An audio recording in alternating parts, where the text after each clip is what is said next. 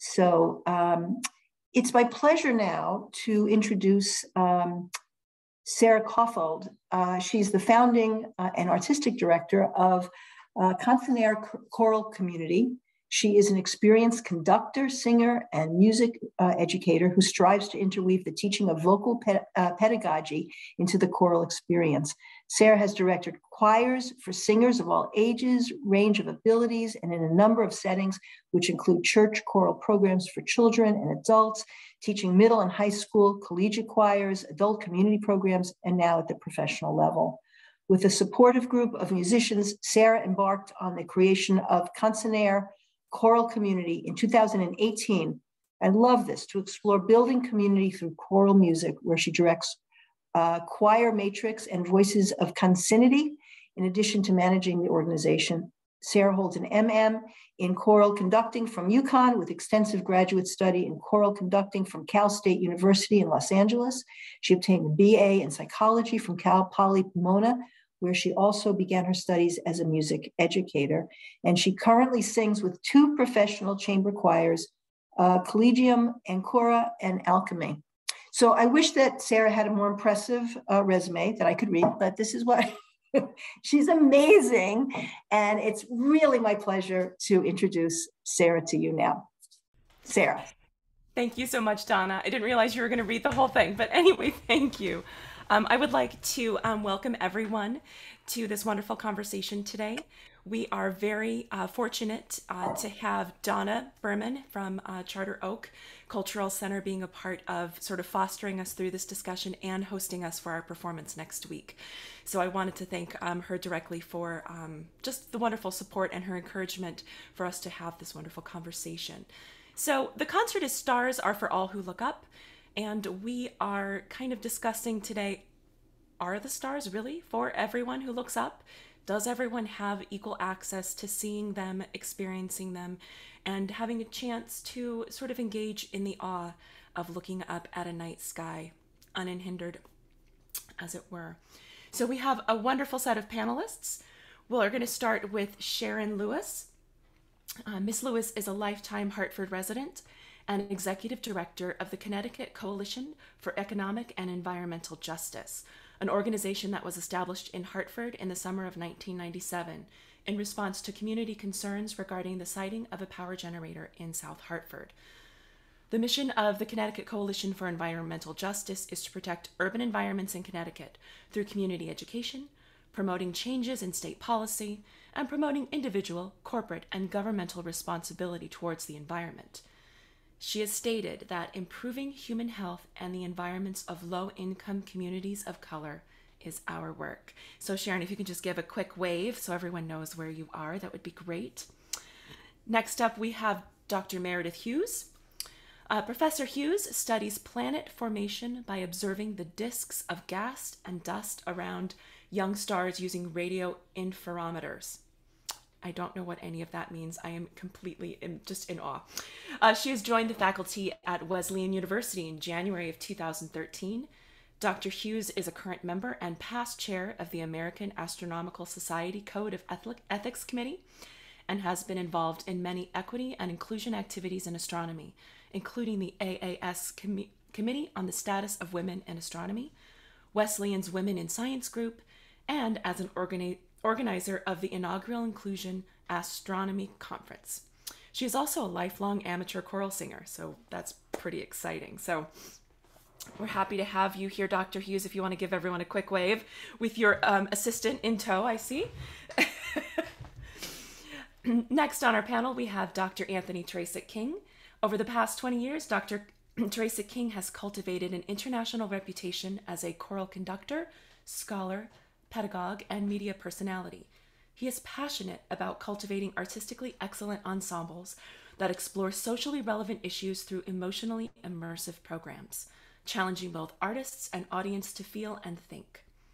Dr. Trecek-King has recently been appointed as both Associate Professor of Choral Music and Director of Choral Activities at the Hart School at the University of Hartford, and a resident conductor with the Handel and Haydn Society. He is also the conductor of Unitas Ensemble, which will be collaborating with Voices of Concinnity next week for our concert in Hartford. And lastly, we have our moderator who will be helping drive the conversation today and the discussion, Miles Wilson-Toliver. He's a fabulous bass baritone, and he's an award-winning opera singer, arts advocate, and voice instructor. He specializes in 21st century operas, world premieres, new works, and operas dealing with social justice. Offstage, he is the executive director of Miles and Friends Mentorship Program, curator at Redeemer's AME Zion Church, teaches voice at Harvard, and is the founding director of Voices of Hartford Ensemble. All right, I'm going to pass it off to Miles and say again, thank you everyone for being here today.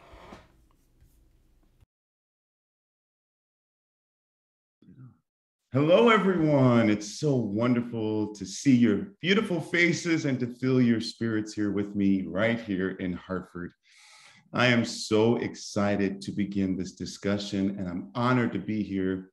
Thank you so much, Sarah, for having me, and Consonare, as well as the Charter Oak Cultural Center. I'm really excited, and thank you for hosting this conversation.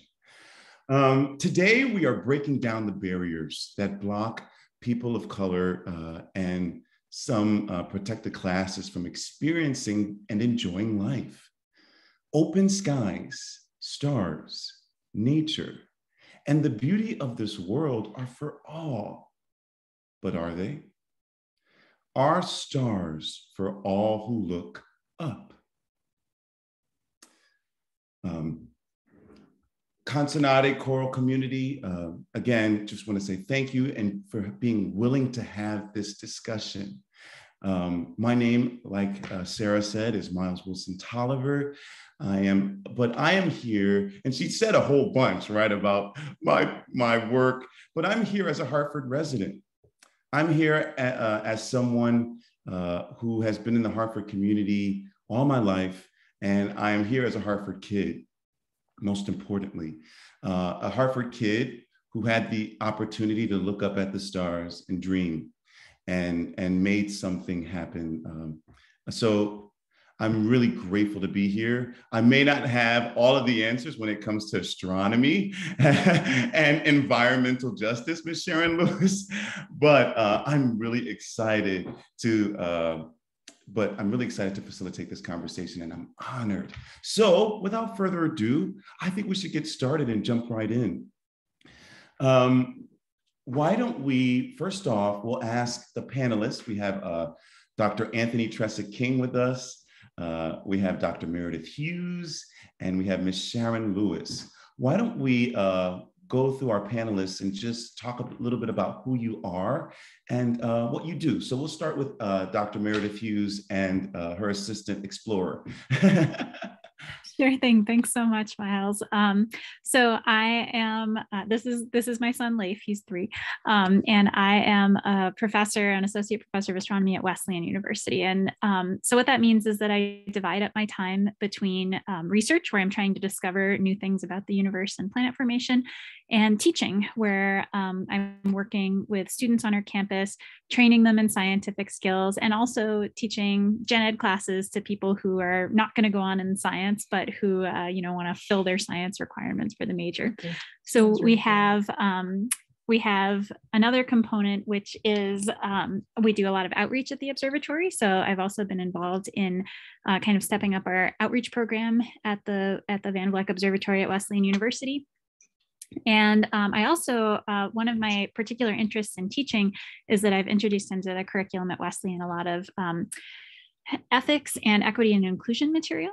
So some of the questions that I think about a lot with my students in my classes and in all of the work that we do at the observatory is this question of who gets to do astronomy, right? If you look at the demographics of the field of astronomy, who is represented, who is overrepresented, who is underrepresented, and why. And so, if that's something that you're interested in, we can certainly talk about some of the landmark sociology studies that get at some of the factors for why people are underrepresented in astronomy. And then there are some other issues that come up when we're talking about the ethics of the night sky. One of the real topical issues right now in astronomy is, where do we build telescopes and whose land are we building telescopes on, right? So of course, the big one there is Mauna Kea in Hawaii, which is on indigenous land, right? The observatories on Mauna Kea are on indigenous land, and there have been a lot of protests in recent years, largely by the indigenous community in Hawaii, because there are conflicts between the use of the land and the cultural beliefs, and also simply the history of access to those observatories. And then finally, another one that comes up a lot these days is the launching of these new satellite mega constellations by SpaceX, which really changes everybody's view of the night sky, right? And so then you get into this kind of ethical and also legal question of who owns the night sky, who's in control of the night sky, and who gets to decide whether corporations can launch mega constellations that we will all see in our night sky, and we can already see in our night sky all around the world. So those are some of the questions that I talk about with my students, and some things that I'm interested in discussing tonight. Wonderful, and you've just completed my job, so thank you very much. I'm just kidding. I'm not. Dr. King, I'm really excited to hear, who are you and what do you do, man?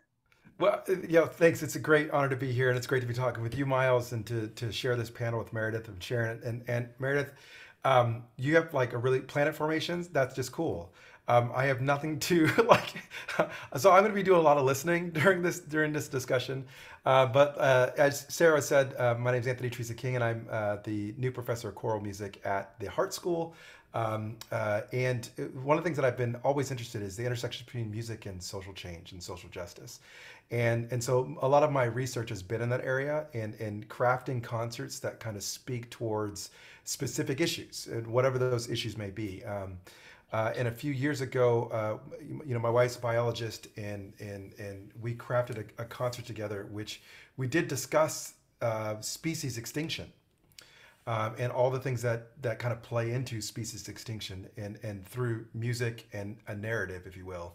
And one of the pieces that we brought in was Stars by Eric Eschenwalds, and we were discussing light pollution on that particular piece. And so if you come to the concert, you'll hear that piece in a joint performance. Both Sarah and I, our two groups, will be doing that with a video that shows the different levels of light pollution. And it's one of those things that when I was growing up, I grew up, we won't go through my family history, but North Dakota and Nebraska. And it doesn't take very long to get away from city lights in those areas where you can actually see like the Milky Way. Versus when we're here in the Northeast, the amount of light pollution that is there. So it's just these things that kind of concern me, because when you talk about like who lives in the urban environment, what's the representation of who makes up our cities. There's a huge swath of people who aren't able to kind of experience that, and that the great wonder. And in fact, sometimes you can only see specific stars, and you can't see constellations anymore. And when you think about the history and how the stars were used to guide people, and I think about the enslaved population in the United States to escape towards the north, stars were a great guiding map, if you will, to get us to that new area. So I don't know. Like I said, I'm in awe of this discussion, and I'm just going to sit back and do a lot of listening. But those are just a few things that are on my mind. Thank you so much. Thank you, Ms. Sharon Lewis. Hello, everybody. My name is Sharon Lewis. I'm the Executive Director of the Connecticut Coalition for Economic and Environmental Justice. As was stated, I'm super excited like everybody else. This excitement is so contagious, and I just love it. I too, I'm going to listen and learn a lot, and I'm going to maintain communication with all of you guys. I'm very, very excited about astronomy, always been interested in it, never had an opportunity to pursue it for various reasons, which I might discuss later. I'm also excited about hooking up with the two gentlemen who are involved with music and social justice, because in everything that I do, we like to include all types of media, and music is the thing that I, in my generation, have always listened to the social justice issues.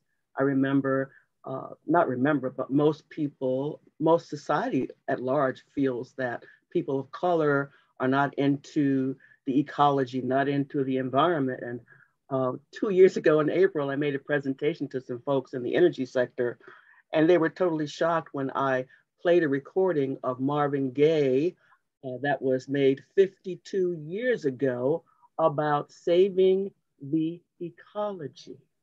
Song called Mercy, Mercy Me, the ecology. People of color have always been involved and interested in the environment. So this is one of the things that I like to elevate and make sure that it's always in a very high profile. I am a historian, I'm a storyteller. I love civil rights. I use my civil rights books as my Bible. Whenever I run into a situation, I refer to something that happened. How should I deal with this? In everything that I do, I start at the beginning. There's this West African sort of tradition called Sankofa, which states that it's okay to look backwards as you're trying to go forward. It's okay to look back and pick up something that you may have forgotten, because we all realize that, until you understand where you came from, you're never going to make it to where you plan on going. And that's one of the problems. People talk about things like critical race theory and things that upset people, but unfortunately, life is not always kind, life is not always easy. And we in America need to have these upsetting conversations. So when I talk about the origins of environmental justice, I go all the way back to slavery. I go all the way back to the government sanctioned segregation and redlining and major pushback that has kept people of color from enjoying the benefits of a clean environment. So I will stop there, because if I don't stop there, I will have nothing else to say later. So, Sharon, you just keep going. It's fine. We're just all listening. Friends, I just want to caution you, make sure you have a notebook out. Because I think we're going to get some really good information this evening, and I'm really excited. So as we continue, thank you so much to our panelists for introducing yourselves. What I'd like to do is kind of hop on some of the things that you talked about briefly as you were introducing yourselves. And I'd like to start with, we'll just go in the same order. So Dr. Meredith, would you mind talking a little bit about some of the outreach things that you're doing at Wesleyan and what that work is looking like for you? Sure, I'd be happy to talk about that. So one of the neat things about Wesleyan's Van Vleck Observatory, which is 106 or 7 years old at this point, is that it's relatively rare for such an amazing observatory to be located in the middle of a city. And Middletown is a city of 50,000 people. And so that comes with light pollution issues, like Anthony was talking about, for sure. But it also comes with opportunities, because we are sitting, within walking distance of Main Street in Middletown, which is kind of an amazing place. So of course, our outreach has been a little bit upended by the pandemic, like so many other things.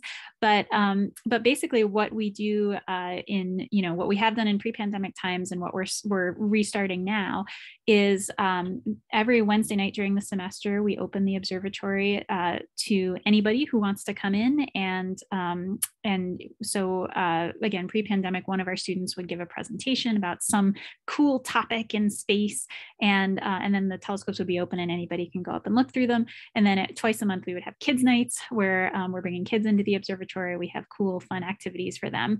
And a class that I have taught for 8 of the last 9 years at Wesleyan is our astronomical pedagogy seminar. And so we're building into our curriculum opportunities for training students in pedagogy. And we also, it's what's called a service learning course. So we're also going out into the community and sharing and practicing the communication skills that I'm teaching them, and then sharing their knowledge with the community. So even during the pandemic, we've been doing that. For example, this past fall, we worked with McDonough School in Middletown on one of their project-based learning cycles with their 5th graders on how to help humans live on Mars.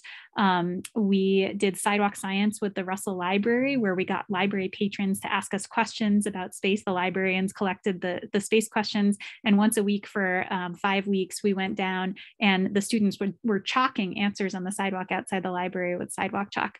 So, and then for special events, like if there's a transit of Mercury or, some kind of cool eclipse or something, we'll often set up telescopes outside the observatory and just invite anybody who wants to come join us in enjoying the sky. So again, we're trying to figure out how to start that stuff up safely. Oh yeah, we have an inflatable planetarium that we bring to schools in Middletown as well. That's another thing that we do.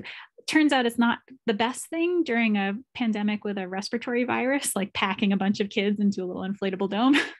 But we hope to be able to start that up as soon as it's safe to do so.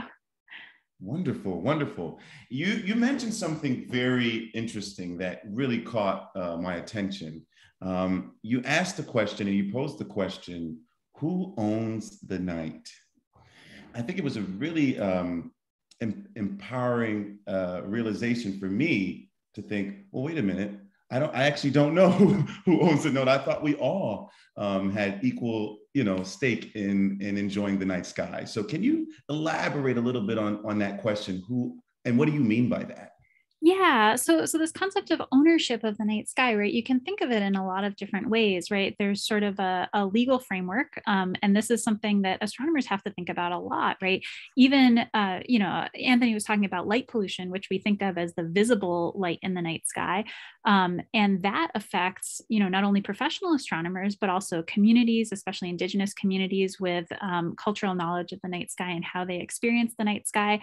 One thing that Anthony mentioned was, the constellations disappearing. And that's certainly something that happens in the Northern Hemisphere, but it's almost even worse in the Southern Hemisphere, where actually in the Southern Hemisphere, Andean cultures had just as many kind of dark constellations, which were based on dust lanes in the Milky Way, which is something that we don't see as much from the Northern Hemisphere because the center of the Milky Way is in the Southern Hemisphere.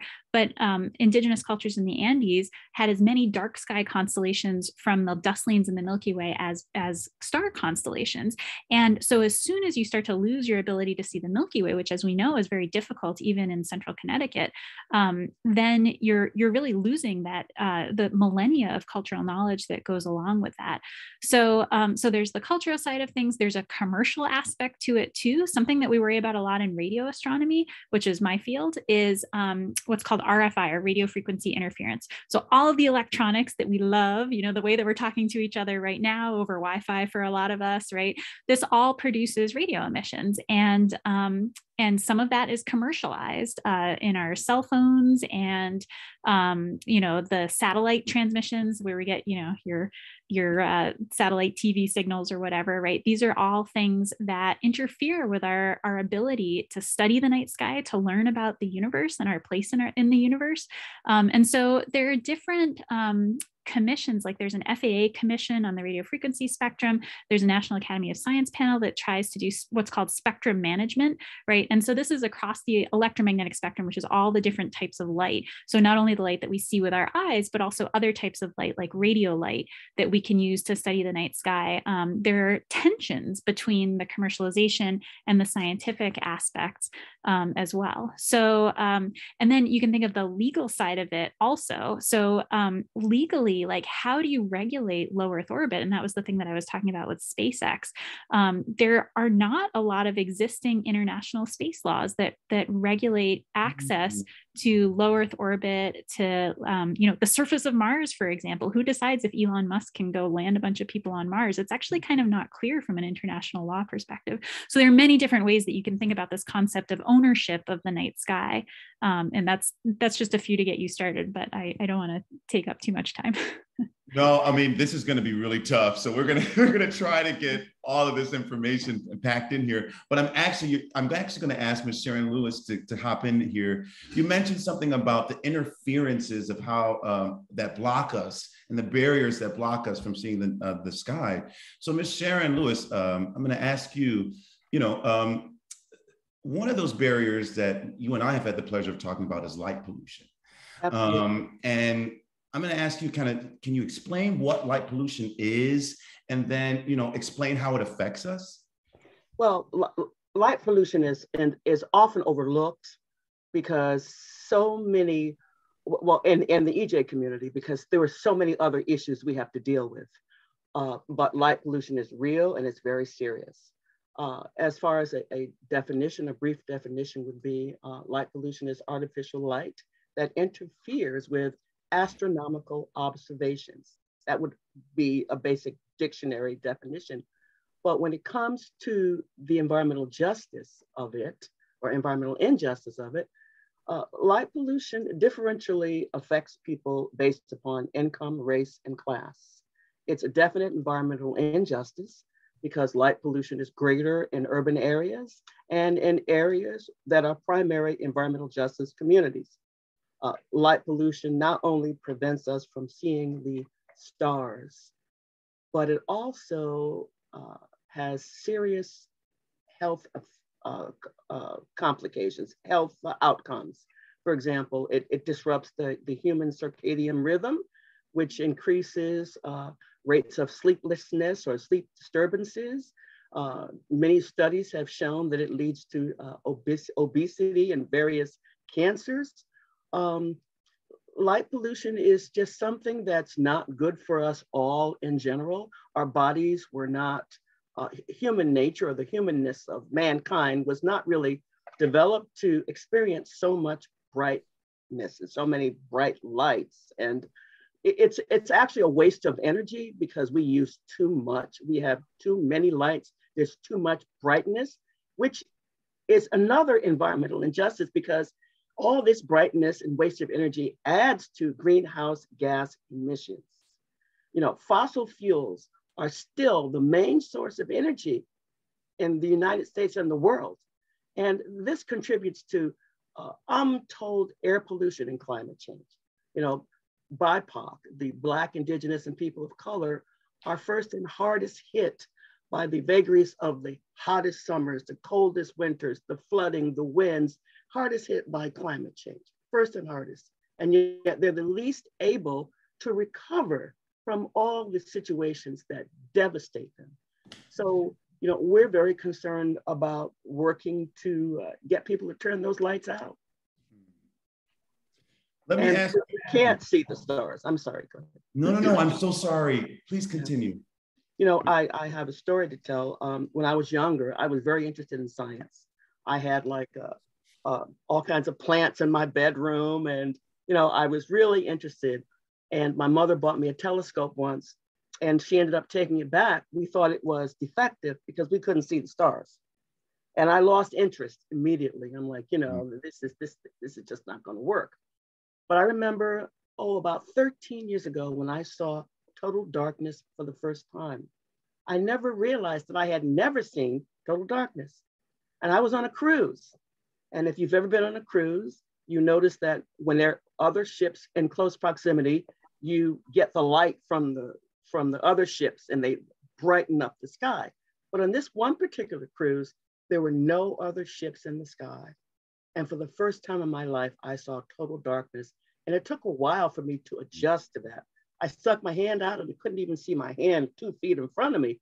And then I looked up at the sky and I was mesmerized because I actually saw stars, not tiny little dots in the distance. I actually saw stars. And I think I sat in that balcony all night long, just looking up.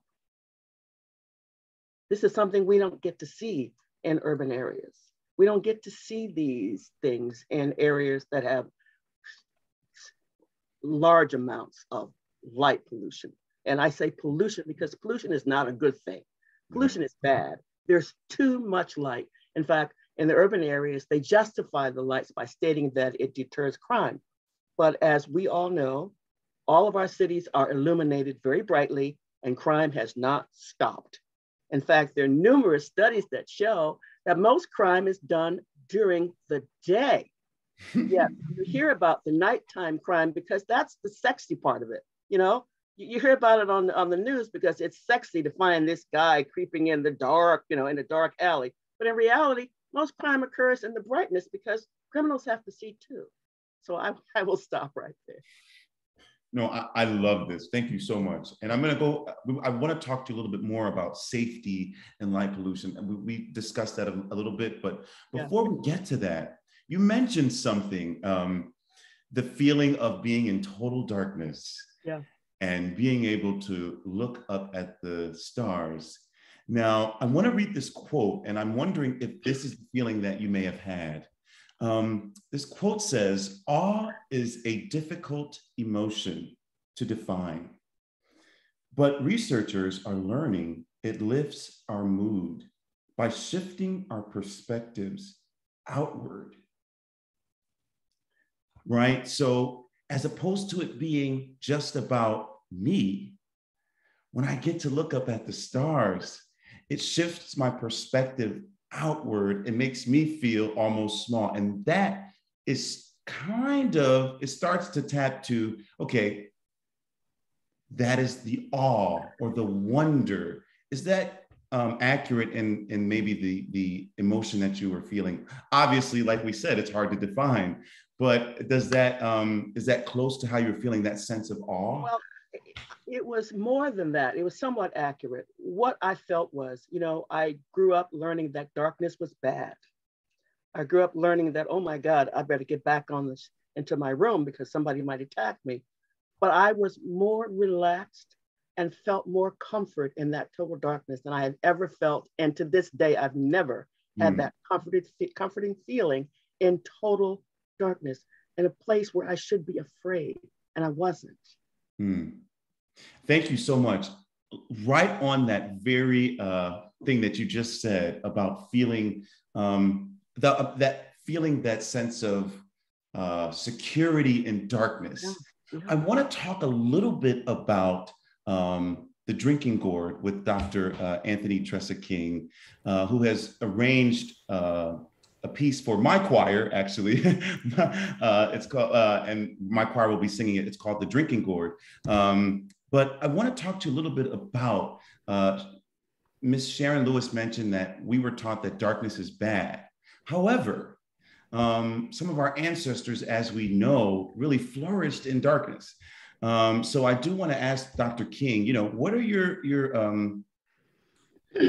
thoughts about the ancestral sky, enslaved people, the drinking gourd, and how do all of those things find their synergies? Yeah, I mean, as Sharon was talking about, Ms. Sharon was talking about earlier, that it is connected to our people, right? It's the from a historical perspective, where the night sky was leveraged as a way to travel, a way to guide us, a way to and back then, when you're in an enslaved environment, the idea is to escape somehow. Let's try to relieve ourselves of this horrific conditions and this oppressive situation. And how are we going to do that? How are we going to guide ourselves? You're not going to just go down, I-93, just kind of hit an interstate and just kind of follow the lights. It's not going to work, because as soon as you were seen, you were captured. So you had to travel outside light, essentially, and travel amongst the stars and use the stars. And you think about like the drinking gourd itself and what it was describing. It talks specifically about leaving at a certain time during the year, where the constellations were aligned, and that you follow these constellations, the Big Dipper, you'd be heading north. So the timing was very important as well. So springtime, when the quails were in breeding season, and so on. So it was a definite guiding map. But you look at the other cultures around the world, in the South Pacific, and how the Pacific Islanders were able to kind of traverse on canoes, which is just insane to me, and be able to travel from island to island, and then be able to retrace your steps. That's impossible without the stars. They would be lost at sea. So we've in a sense, through our, by becoming urbanized. I mean, there's other reasons why we've disconnected with nature, right? So it's not just light pollution. We are fundamentally disconnected with nature. but we're losing that sense, that piece of us that is connected with nature, that is connected with the sky, that is connected with, the world that's around us. And that to me is fascinating. When I was working in Boston with the Boston Children's Chorus, every year we take kids out of the urban environment and we go out in the middle of nowhere, Massachusetts. And it would be at night. It's on this big campus. It's the Ron Burton Training Center. And like you'd leave the main building and to your point, Sharon, you can't see your hand. It's like you will trip. Again, we had to walk to go like eat. So you had to just take this long walk down this windy path just to get to your food. And you have all these kids who've never been out in that environment. And at first it's shocking. It's like, I don't like this. This is uncomfortable, but once they get past that initial shock, they start to feel this awe. And next thing you know, they're just hanging out outside at night in the dark. We don't know. Okay, it's time to go to bed. Let's get back in. But it's that once we immerse ourselves in these environments, we start to tune ourselves back in. And I think that's something that we've lost. That's something that certainly our ancestors have had and were connected with. And it's something that I think we should strive. All of us, everybody, should strive to reconnect with nature. Go on walks. Get outside. Just like even think about light pollution, its impact on communities of color, but the impact on birds, for example, and migration routes. The birds use the night sky to navigate, or insects. I mean, that's why insects fly to lights, right? The idea is that the stars, you can never get to them, so they can fly in a direction and they'll never get them. But now they fly in a direction and they run into a light. So they're confused by the lights that we're doing, and so it's doing a lot of damage to our environment. I love the last thing you said, and about how I don't love the fact that it's doing a lot of damage to our environment, but I love the point you brought up, and I'm going to actually open that up to both Ms. Sharon Lewis and Dr. Hughes to kind of talk about how is this affecting and I don't think that we really understand and fully grasp, especially here in the North Hartford community, how this is actually affecting us, Ms. Sharon, right? So I'm going to open it up to both of you. And Dr. TK just said that it's really having a large effect on our society and our environment. So would you all like to speak to that? Well, Meredith, I'll have you go first because I've spoken quite a bit. Sure. Well, yeah, I feel like we have talked about it quite a bit, but I guess a couple of things that I'll add. One is I just want to emphasize the point that Sharon Lewis made a few minutes ago about how wasteful light pollution is, right? And this is a battle that astronomers are always fighting. It's something that happens at Wesleyan. They put new campus security lights all over the top of the hill that our observatory is on, and we go, wait a minute, we actually don't need that much light, right? Not only is it harmful to our ability to observe the night sky, but it's wasteful. And if you there's studies showing that the glare is actually actively working against the goal of security, right? The glare is like the light that shines directly into your eyes, which makes it harder for you to see your surroundings. And so for both safety reasons and, astronomical view reasons, you want to direct it down. So we're always fighting that battle and fighting the wastefulness that goes along with this. Then I think one of the interesting things that I've noticed in my classes over the last number of years is that when I ask students to raise their hand, how many of them have seen the Milky Way before? And this is like something you can see it from Connecticut, right? You just have to go to a place that's fairly dark down by the ocean or out in the woods somewhere, and you can actually see the Milky Way in Connecticut. I noticed that it's a shrinking fraction every year. And so, that's to Anthony's point about, we are losing touch with nature. We're losing touch with the environment that we find ourselves in. And what's more, we're actually losing, I think that students find it more difficult to connect with this concept of, Miles, this is something you mentioned, right? This idea that we are part of a larger whole. And there are things that you can see in the night sky that kind of emphasize that you're part of that larger whole. If you've ever been to a really truly dark sky location, you feel like you're inside the Milky Way, right? You can see that band of the Milky Way stretching all around you. You feel this orientation, right? This sense of orientation of your place in the universe. And another thing that you can see, which probably nobody from Connecticut has seen if you haven't traveled outside of Connecticut, is something called the zodiacal light. And in terms of planet formation, this is actually the leftover disk of dust that's the plane of our solar system, right? We are sitting inside a dust disk that you can actually see with the naked eye, but it's really hard around here. I've only seen it from Hawaii when I've been observing on Mauna Kea before. And so we're losing that sense of our place in the universe. And I think that sense of our place in the universe is so important, and especially in these times of great social unrest and disconnection from one another, right? We are so disconnected from one another. The fact that we're even having this conversation on Zoom in the first place instead of in person together in a room, right? We're losing our sense of connection to one another. We're losing our sense of place in the universe. And I think that's a real it's one of the real tangible benefits of astronomy. You know, astronomy is kind of an odd science. It's not like there's an industry component to it. It's not like we're commercializing our ideas here, right? But just like the musical community, right? I wouldn't want to be part of a society that didn't have music, right? That didn't have art. And similarly, I wouldn't want to be part of a society where people didn't study the night sky, didn't study our place in the universe, didn't think bigger picture questions than, you know, like who's going to grab what from whom, right? Think about, okay, here we are on this little planet in this vast universe. What is our past? What is our future? What is our place here? And what is our purpose? And those are some of the questions that we lose touch with when we lose touch with the night sky because of the light pollution. I certainly agree with you. In fact, one of our main objectives is to abolish those situations which cause the inequities of where people live, work, and play. To me, it is not enough to bring a group of kids to darkness every now and then. They need to understand what it's like 100% of the time, every single day.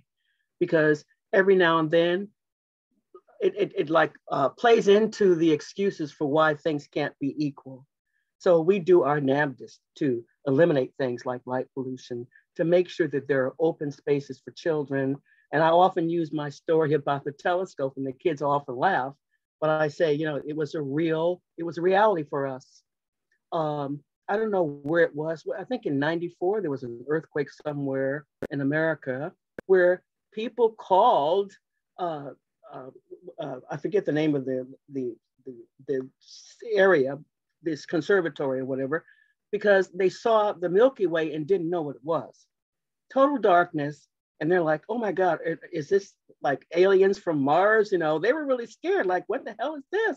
They'd never seen it before. And once I find children and even adults actually see the darkness, they tend to love it. Because, you know, we also teach them that the light pollution destroys the total ecology, which is a part of our life too.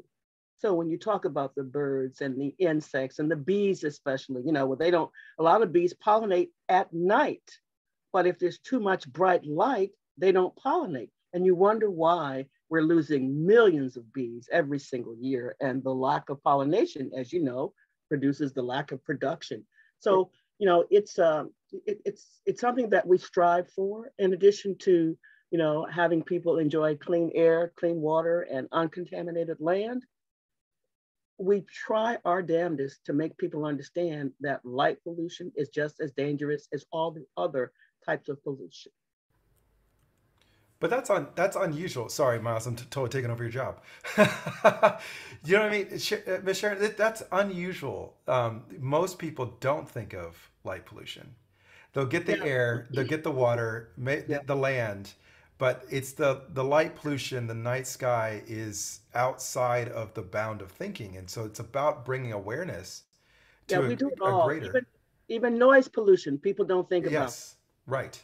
You know, and right. I passed a noise pollution ordinance in the city of Hartford at the risk of my life because so many people were against me for just that. And I'm sure now I'm going to catch hell trying to pass light pollution and ordinances in Hartford too.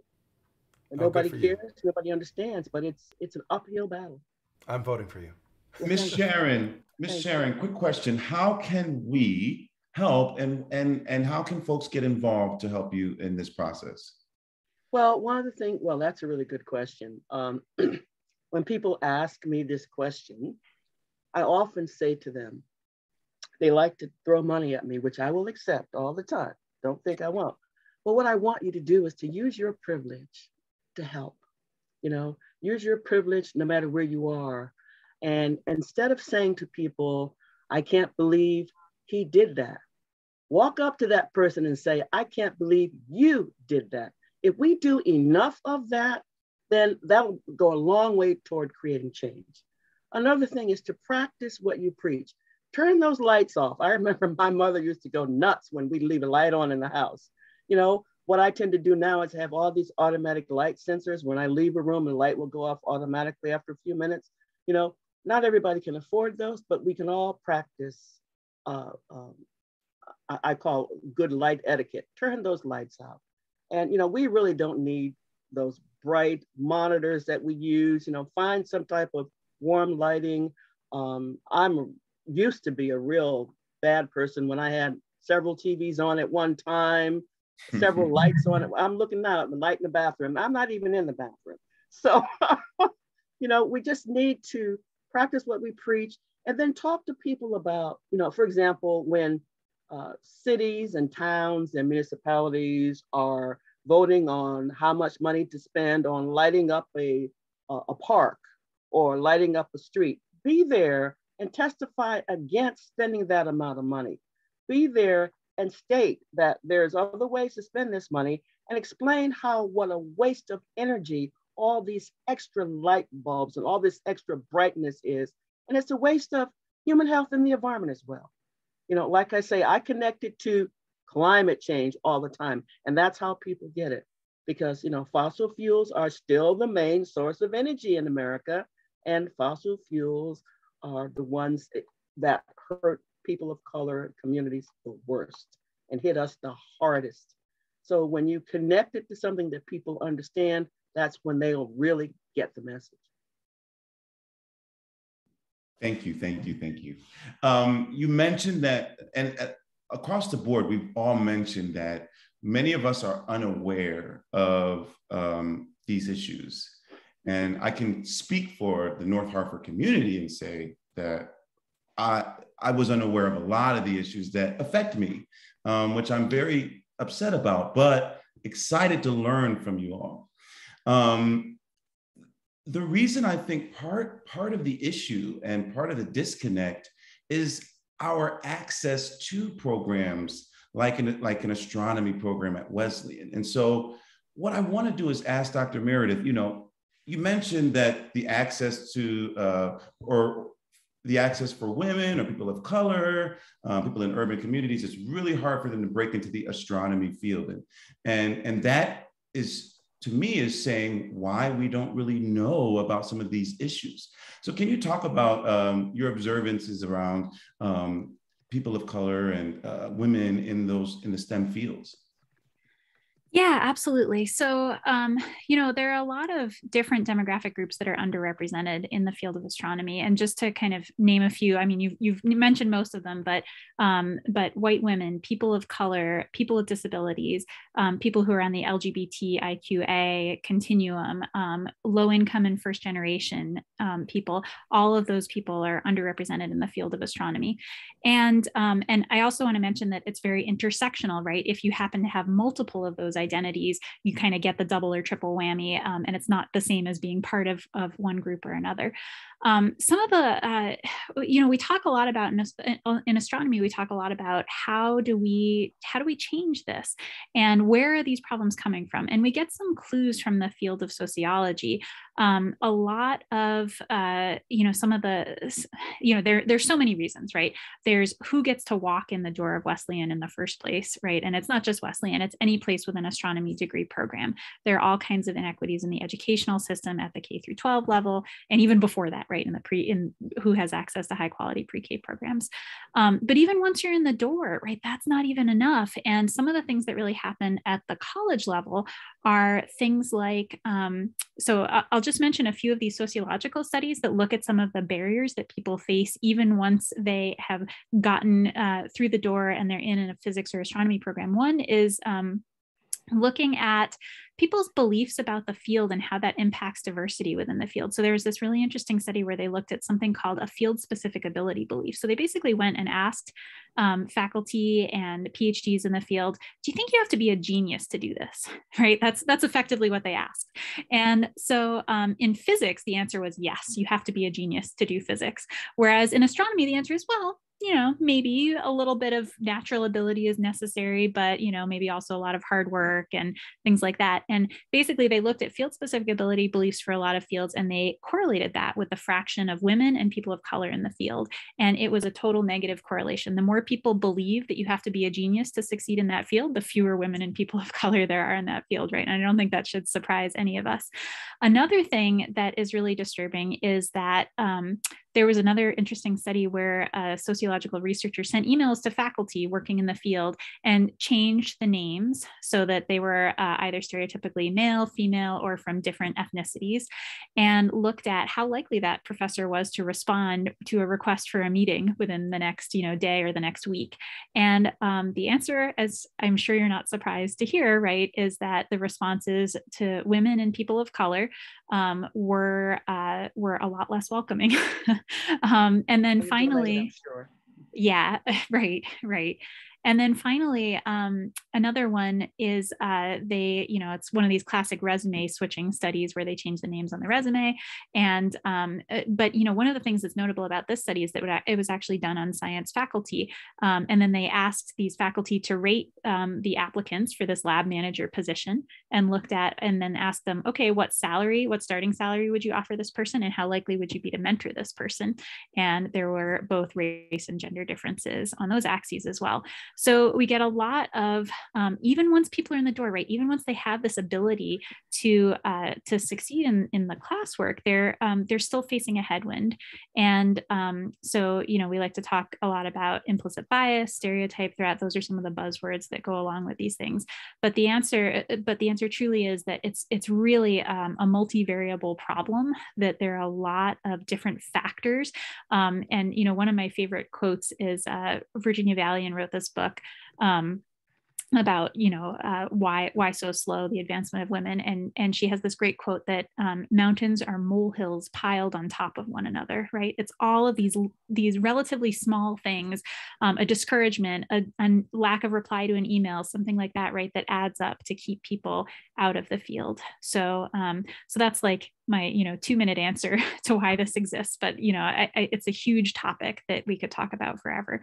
But I really do want to emphasize the intersectional nature of it, and the fact that people's experiences individually are very different. And even just looking at our observatory at Wesleyan, only in the last few years do we even have ramps that allow people to come into the building, right? It's a historical building, so we were kind of grandfathered in with the ADA, and only recently has it been retrofitted to even allow people with disabilities who need mobility aids to make their way into our building. So there are so many different factors involved, and we lose talent when this happens. This is the other thing that I really want to emphasize, is that talent is not correlated with any of those identity axes, right? And so if we're disproportionately discouraging certain groups from entering the field, our science is not going to be as good. It's not only an equity issue. I mean, it is obviously an equity issue, and that's important too, just the ethical issue itself. But it's also an issue of it hurts the science that we're able to do. It hurts our ability to learn about the universe actively. Okay, thank you so much. I'm busy writing because I'm taking notes and trying to moderate at the same time. Dr. TK, that was I'm happy that we got to delve into some of the issues around STEM fields. I want to talk about STEAM and how we deal with some of the same inequities and access issues. And one point that Dr. Meredith Hughes really pointed out that I loved was she said we lose talent. And so, Dr. TK, I'd like you to kind of talk about your experiences in the STEAM fields and where are the inequities and barriers there? Yeah, I could just repeat everything that Meredith said for the arts and particularly in leadership positions, and just go, when I was coming up, somebody pulled me aside and said, have you ever seen anybody who looks like you conducting? And my answer was no, I hadn't. And I was a sophomore in college at that time. It's a long time to kind of experience that. And I went to school to study engineering and music, so I double majored in both. And I love physics. Physics was great. It was amazing. And there were some parallels that went along with physics and music. Particularly, in order to be great at physics or sciences, you have to know how to practice. And taking the practice skills that we learned as musicians and just applying it to the physics. Because we had this calc-based physics course. Sorry, this is a weird tangent. But it was a calc-based physics course in which we had to derive all of our equations using calculus to then solve the question for the tests. It was really interesting. And so you just practice. And I would finish the test in about 15 minutes because I knew how to practice. Everybody else would take them a couple hours.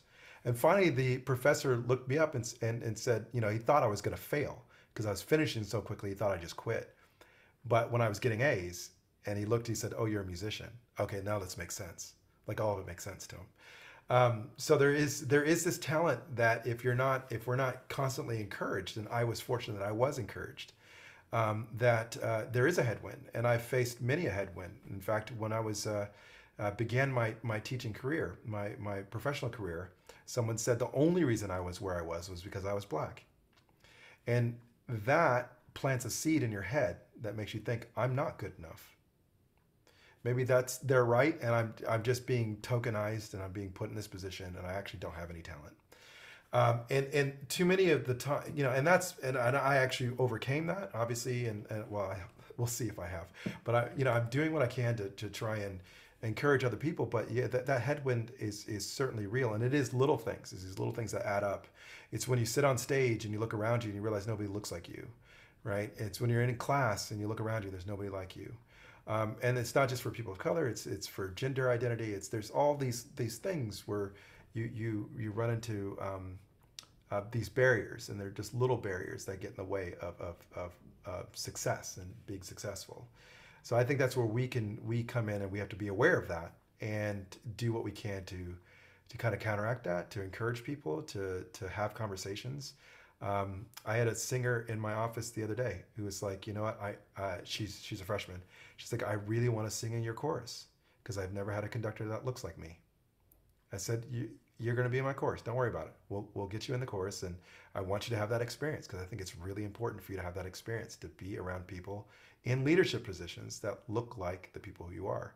And the sciences are a huge thing. I mean, it's thankful we have Neil deGrasse Tyson, right, who's out there being a person who we can look towards in the Black community, but we need more representatives to be in all different areas that we can point to and say that's who you can be. It's like the reason that President Obama was so important, and it doesn't matter your political where your ideology falls, having a Black president is really important. It just is, because it means all of a sudden at this moment, if you're Black, you can be president. Whereas before that, you couldn't. And we look at the Supreme Court justice, now and all these positions, it's just wildly important. And the other thing, and I'll just quickly segue and then I'll shut up. Music and the arts is a great way to bring attention to all of these specific issues. Because we like to think intellectually, but sometimes people want to be entertained. They want to go to something and they just want to have something that's entertaining. They want to be impacted emotionally. Well, that's where music and the arts can come in. It connects with our emotions. But if you sneak some learning in with that emotional connection, some awareness in with it, then all of a sudden people go, oh, wait a minute. I never thought about that. To bring light pollution into a concert like that. How many of us has gone to a concert where light pollution's been one of the things right, exactly. So it's bringing these issues up and saying, here you go, and let's address it in artistic form. And so the concert that we have coming up next week, we're talking about all about the sky. The number of songs that we have, it was a hard thing to program. I know Sarah knows. We're like, we got to find different pieces about the stars. Like, a whole concert. This is crazy. But we did. And it's when you leave that experience, you're gonna think about the world differently. And it's not for us as artists to provide answers. That's why we have Dr. Hughes on the panel. That's why we have Miss Lewis on the panel to help us with the answers. It's us to help us find the questions and plant those questions in your heads. So when you leave, you go, I've never thought about that. I'm going to think about it deeper. So that's ultimately my goal. If I may just make a comment, I want to thank you for everything you've just said. And I'd like to also just mention that we do our best to level the playing field. When I was in college, a lot of people walked up to me and said the same thing: you're only here because of affirmative action. And I was taught to tell people, you're only here because of the privileges that you had I went to an all-girls college, Mount Holyoke College. You're only here because of the privileges you had as a white girl. And also, you could possibly be here because your daddy gave $100,000 to the school. So it looks like we're both in the same boat. And that just levels the playing field and people stop talking about that. But I also want to make a comment about your emotions comment when it comes to music. We do everything we can and use every trick in the book to educate people. You know, some people are not direct learners. Some people don't learn by reading. They learn by being exposed to things. They learn by the theater. They learn by music. But it's that emotional piece that makes people retain the information. So we will go emotion each and every time. In fact, after this call, I'm looking forward to connecting with all three of you to help us. I'm a member of the Climate Justice Alliance, which is a huge group of environmental organizations fighting climate justice in the United States and the world. And the Black Caucus is planning a Juneteenth celebration. And I would love to have all three of you work with us to develop some dynamic, emotional, whatever, to go along with our Juneteenth presentation. So I'm going to shut up too because I've spoken too much. You guys have to stop saying I'm going to shut up, man. This information is so amazing. I just want to thank you so much. And this kind of brings us to why we're here, right? We're using music as a conduit to, like Dr. TK said, spark some questions, get you to think deeper, and to break down the barriers that we naturally have as people, right? We set up these barriers, and we have these cultural identities. And what music does is it kind of blurs the lines, right? Between, and then, you know, because we have these, you know, preconceived notions, what music does is it challenges us. It challenges us and it breaks down those barriers that other things might not be able to, like say in a classroom.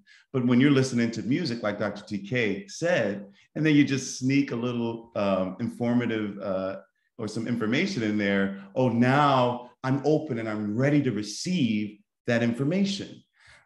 So I really want to not only emphasize that, but thank Sarah for her work in putting this together and understanding that music can be a tool to move this conversation forward and to get some action items down on the list as well as to how to move forward with Miss Sharon Lewis.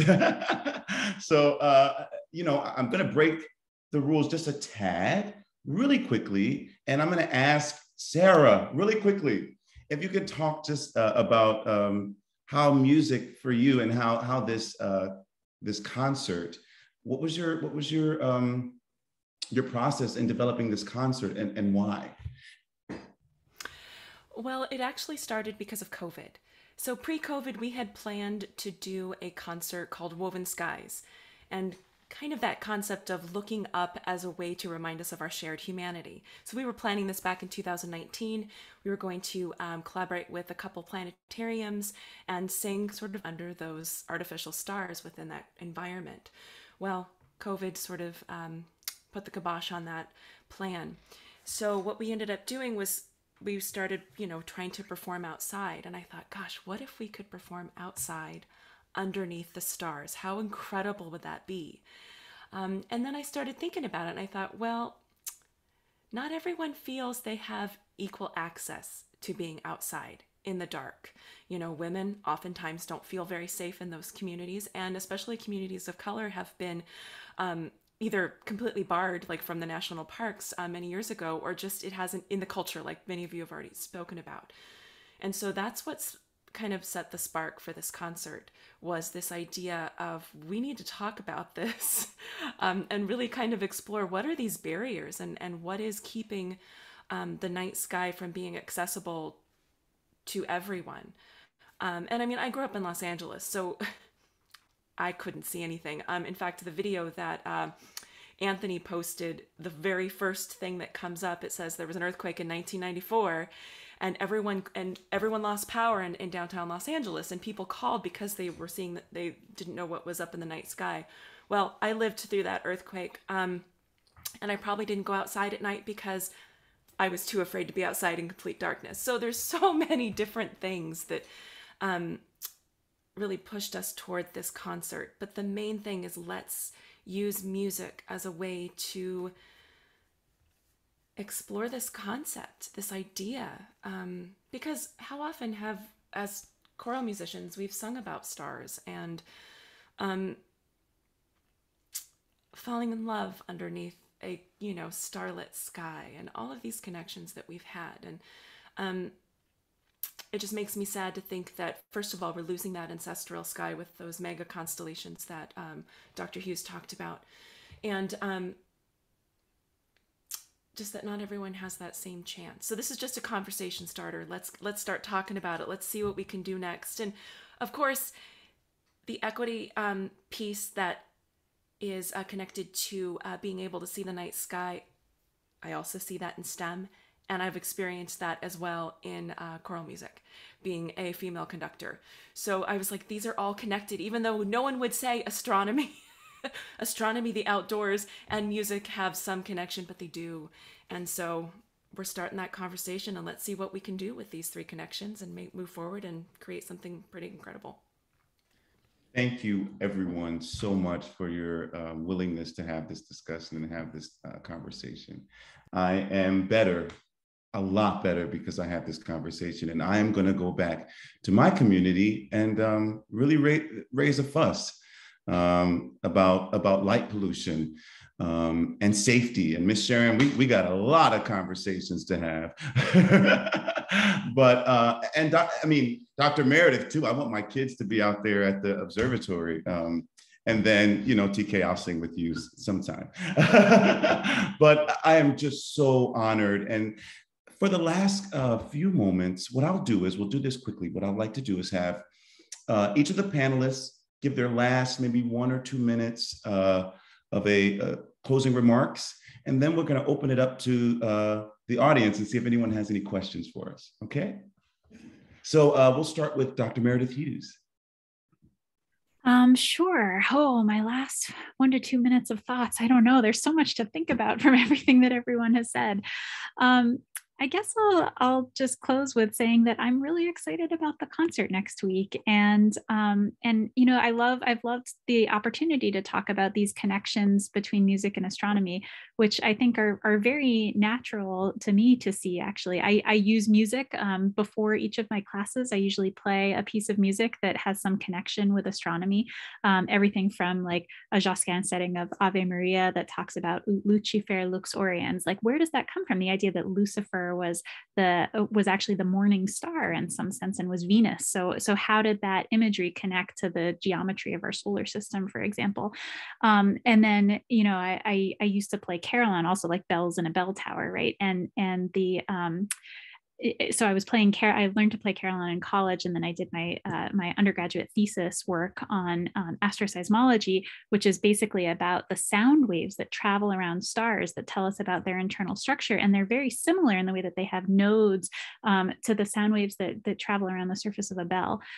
So I love this connection between astronomy and music, and I'm so glad that Sarah has had the vision to extend this into questions about equity and access, both to music and the night sky, right? Because astronomy and music, I think, are very naturally intertwined. And then this issue of equity and access, and who gets to do astronomy and who gets to do music, and why, right? These questions are, I think, really naturally connected to one another. But I think it's brilliant that you've brought them together in this way for the concert. So I'm really excited about it.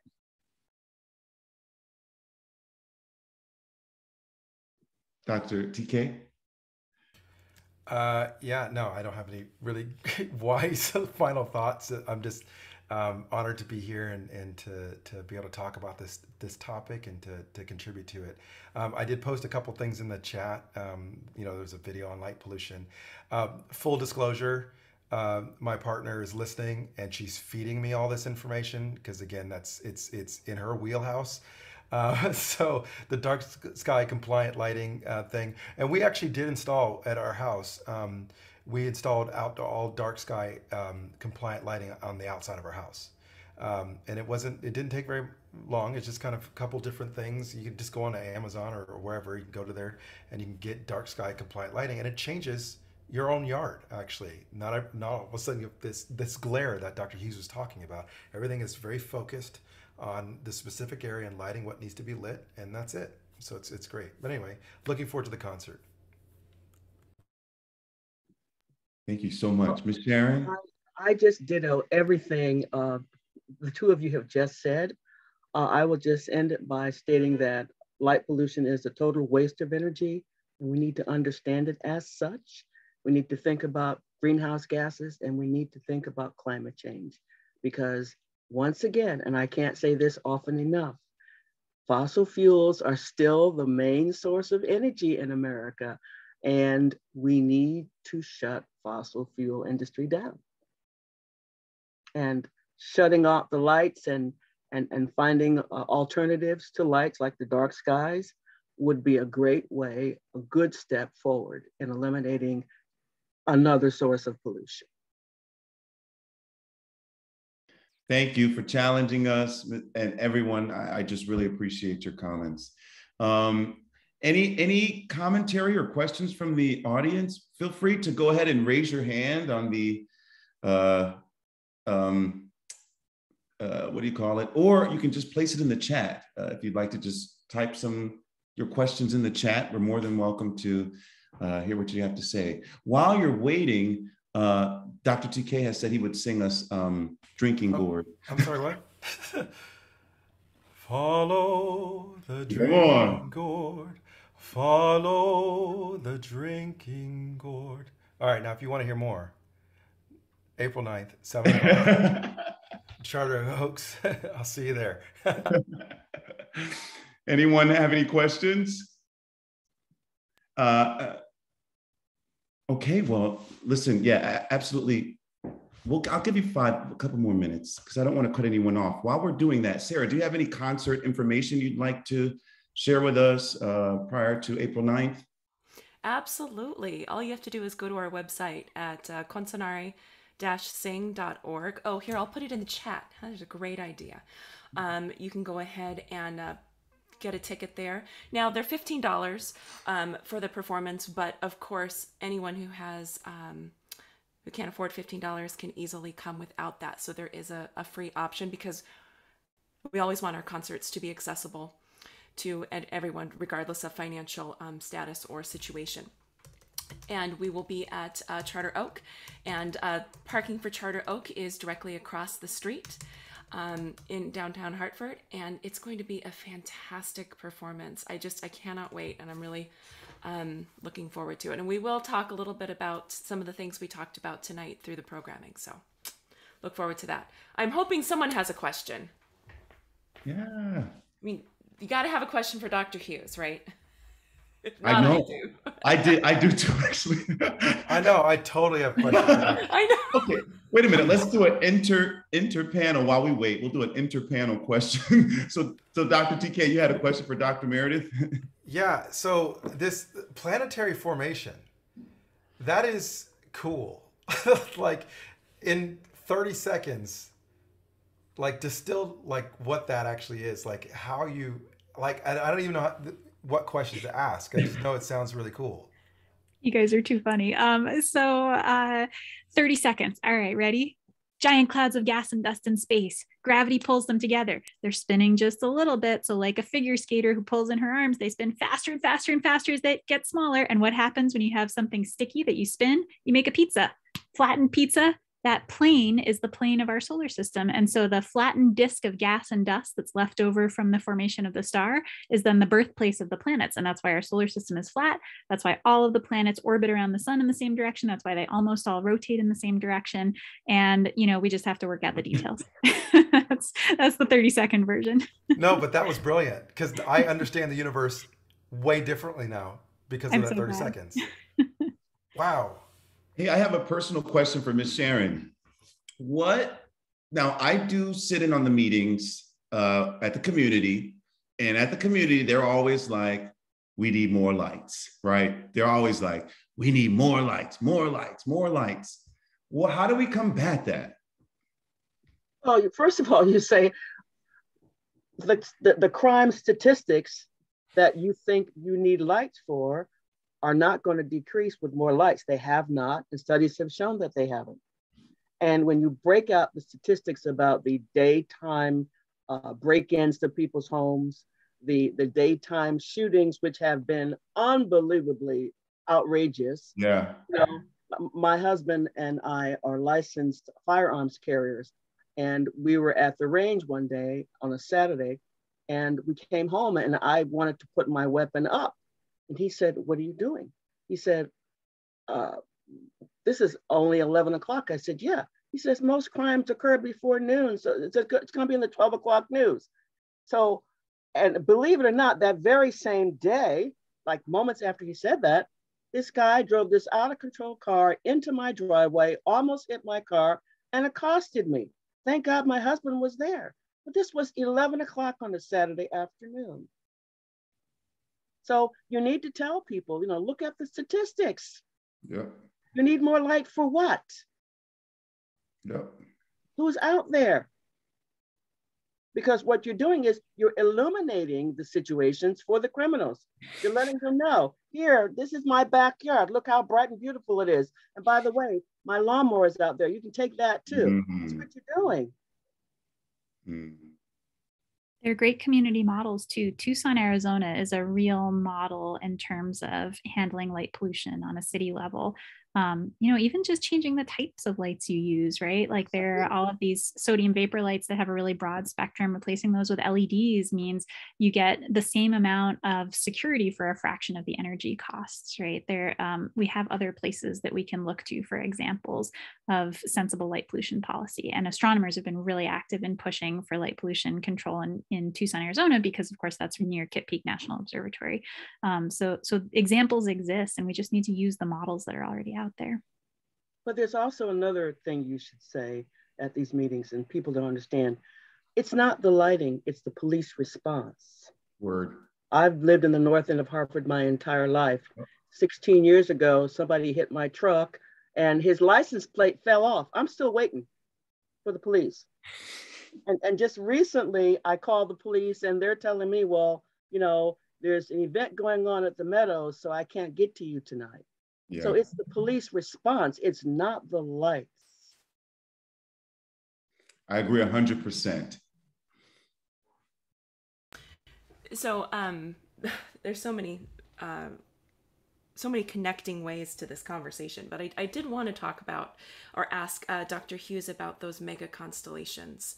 What do those really hinder, not just from us down here, but from astronomers being able to see deep space?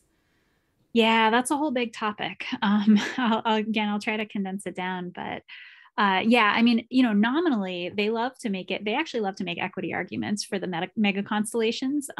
They like to say, oh, we're bringing internet access to the world, right? But there's actually an economic analysis of the cost of satellite internet access and who's going to be able to afford it. And I bet you can guess who's not going to be able to afford access to the internet through these satellite mega constellations, right? But then, so, you know, there's the visible night sky, right? These mega constellations are incredibly bright. I knew that, I mean, mean, I knew that it was coming, but I realized that it was already here when one of my cousins who lives, you know, in north of Boston posted a picture from her porch of like, what are these streams of lights that I can see going up into the sky, right? She took a video of this string of lights going up into the sky and she had no idea what it was. And I was like, that is a satellite mega constellation launching, and get used to it, because we're only seeing the very tip of the iceberg in terms of, you know, they're putting thousands up all the time, right? They're launching them in these like fleets of thousands. And so it's going to change how we see the night sky. It's going to change our ability to do radio astronomy, because they communicate in the radio spectrum. So so it's going to, with RFI, radio frequency interference, right now we have protected areas of the United States. We have national radio quiet zones in West Virginia and in New Mexico. And you know, you can't get away from radio emissions that are overhead constantly, right, in these satellite mega constellations. So all of our efforts to protect the radio part of the spectrum for science are going to be made a whole lot more difficult by these mega constellations. And you know, there's also the question of kind of the debris that's going to wind up in low Earth orbit. You know, some of the companies have plans for deorbiting their satellites after they've passed their nominal lifetime. Other companies don't, right? It's voluntary. Nobody's enforcing this. And we actually don't know whether it's going to work, right? All it will take, we've never had this many things in low Earth orbit before that can potentially collide with one another.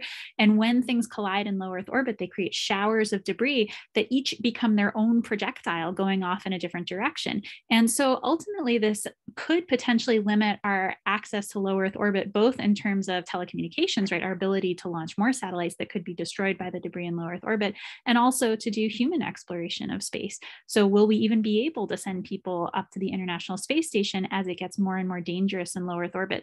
We don't have technology for cleaning up low Earth orbit. We simply don't. And it's yet another example of the way that people leap before they look, right? Companies are doing this because nobody has told them they can't. And we don't have a plan for how to regulate it, how to clean it up. And so it's a story that's repeated itself throughout human history, right? And we all know who's going to bear the costs. Yeah. Well, thank you all so much. If no one has any more questions, I am just so, I feel like I went into a master class this is a classroom. I don't know about anybody else, but this has felt like a classroom for me. So I'm just really inspired. And thank you, Ms. Sharon. I'm going to be giving the folks at the community a whole bunch of help. Listen, friends, enjoy your evening, and thank you so much. Special thank yous to Dr. Meredith, Dr. TK, and Ms. Sharon. We want to thank Sarah and Consonare for having this discussion. And we also want to thank Charter Oak Cultural Center for facilitating this. Listen, friends, go turn off your lights and listen to the drinking gourd arranged by Dr. TK. I will see you April 9th for our concert, and I cannot wait to see you there. Good evening.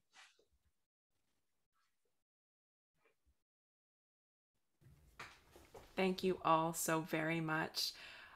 This was fantastic. I just wrote like pretty much a whole book of notes. So just thank you.